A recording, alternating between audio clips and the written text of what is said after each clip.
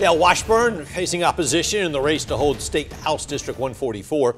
Jayson Stonne says he's running for that seat. Stonne moved from Los Angeles to Georgia in 2019 and now lives in Macon, where he says he takes care of his mom. Stonne says he's a writer who owns a small multimedia production company, Jayson Stonne Entertainment Group. Stonne says one of his top priorities is putting restrictions in schools to, quote, protect children from critical race theory, the teaching of racial concepts that Republicans describe as divisive. As for Dale Washburn, he says he's running again to keep developing laws on private property rights and also simplify taxes for Central Georgians. Washburn won the seat in 2020. He's been in the real estate brokerage business for nearly 50 years.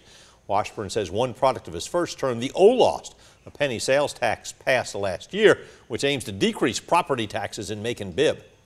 If you send me to Atlanta, I will always try to cast votes for what's best for Georgia's families and what's best for Georgia business. And those two things are usually compatible. My three main issues are protecting children, defending the Constitution, and putting a shield between Georgia and the woke federal government. Early voting starts Monday. The primary is May 24th.